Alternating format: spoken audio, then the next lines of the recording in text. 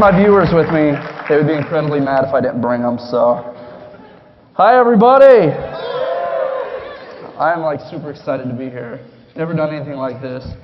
In case you don't know, I'm Roman Atwood and I do pranks for a living. I don't even know where to start. I didn't write anything. Never done this.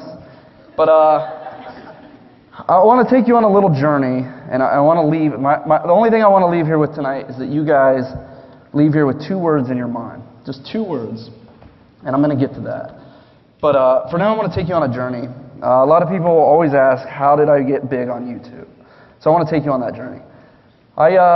From junior high on, I loved cameras. I loved making videos. Stupid videos. Nobody wants to watch these videos. They're terrible. And I hated school. I just could not stand it. My teachers never understood, why don't you pay attention in school? And I just always said, this is not going to help me make stupid videos. Like, I don't need to learn about World War II to make these videos. So as time passed, I got into high school, and these teachers were much more strict. Like, wake up. Why are you sleeping? And then again, I would say, this algebra, I'm never going to use Algebra 3 to make stupid videos that nobody wants to watch. So I got out of high school, and I got my wish. I didn't pay attention in school. My teachers told me if I didn't go to college, I'd never make it, I'd never be anybody. So I got my wish. I got out of school, and now all I had was these stupid videos I wanted to make. No education, no college. So I met a girl in high school, and I married her.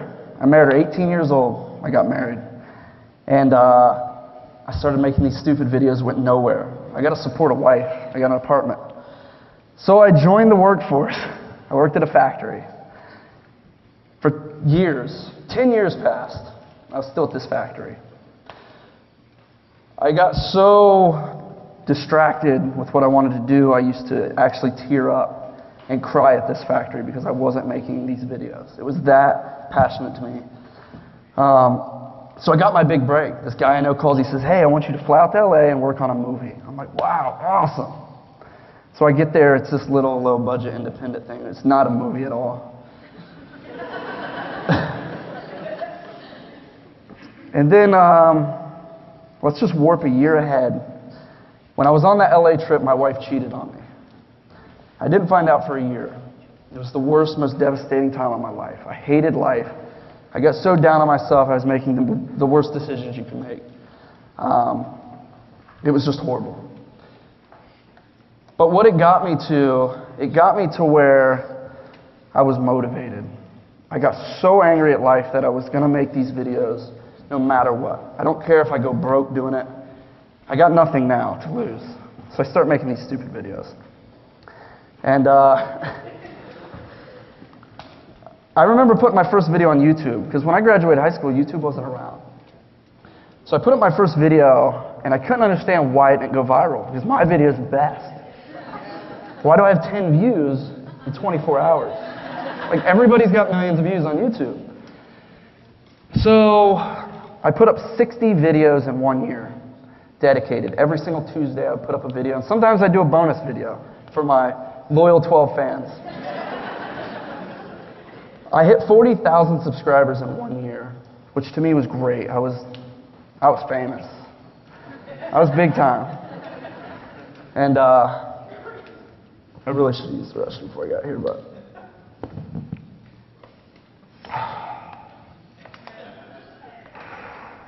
they told me I didn't have enough time to go.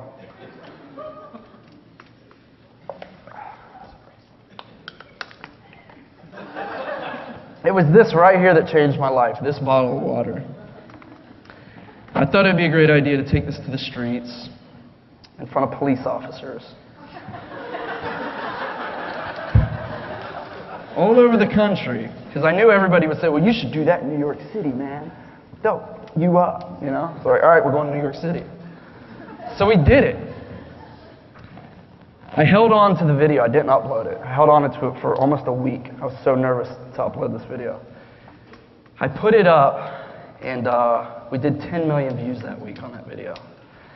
So in 1 year, I had 40,000 subscribers, And a week later, I had 200,000 subscribers. So I instantly become a YouTuber after over a year. 1 month later, I released my shake weight video. Same concept, in front of the police.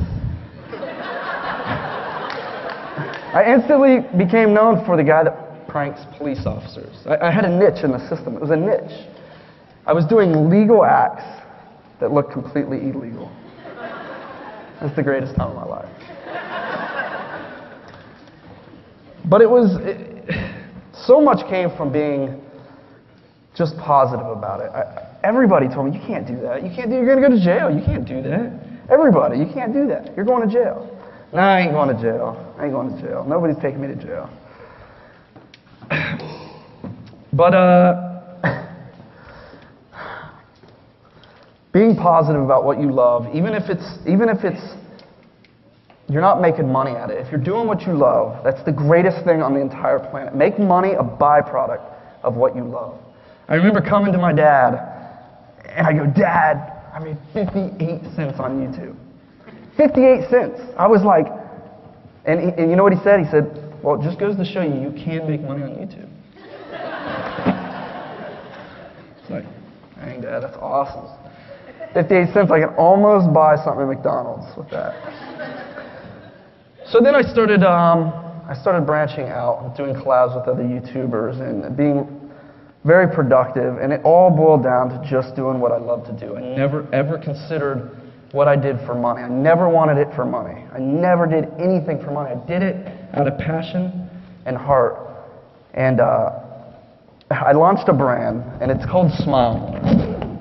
This is my company, Smile More, and I push it on everybody. And these are the 2 words I want to leave you guys with.